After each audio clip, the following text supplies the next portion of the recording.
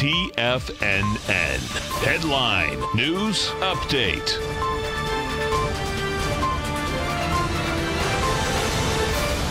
Welcome, folks. We have the Dow Industrials right now trading up 155. You get the NASDAQ up 20. S&Ps are up 12.5. Percentage-wise out here, this is what you have happening. You have the Dow up 0.6%. S&P's up 0.4, NASDAQ up 0.3, and that's after the NASDAQ took a couple pretty good hits, folks, on the way down this morning. Okay, comes right back. Does the job thus far. Now let's go over and take a look at the Nadex platform and take a look at the dollar. So, dollar versus euro, guess what?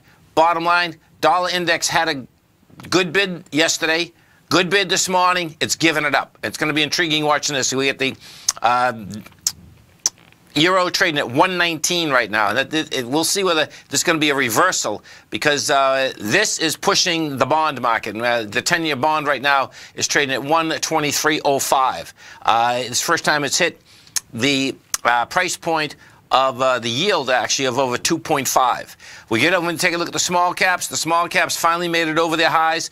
You have the Russell 2000 right now trading at 1567, and that is the one you want to keep an eye on in spades. The reason being, it's been up here for about approximately 2.5 weeks, hasn't been able to close over the highs. This is the only indice, major indice, that's not over its highs yet. We go take a look at the NDX 100. NDX 100, as I said a little bit earlier, that has taken 2 hits thus far today. Bottom line, snaps right back. Right now, the NDX is trading out at a price point of 67.01. We go into the S&Ps. You take a look at the S&Ps. Bottom line, S&Ps just got free trading. We're at 27.59. That baby just looks like it's going to basically stay up at those levels. Now, let's go take a look at the bond market. What do we have with bonds? The 10-year note, you want to watch like a hawk out here today. The reason being, folks, is that what you have is this, is that we have got to and over the 2.5 on the yield once again.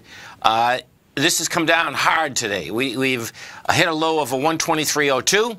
You're 123.05.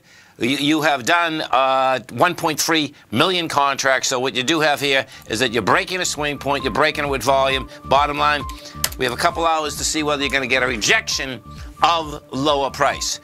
You stay right there, folks. Got a lot of great programming coming up for you. We got our man, Mr. Dave White, coming up next. I'll be up for the next 2 hours. And we get our man, Mr. Andy Heck.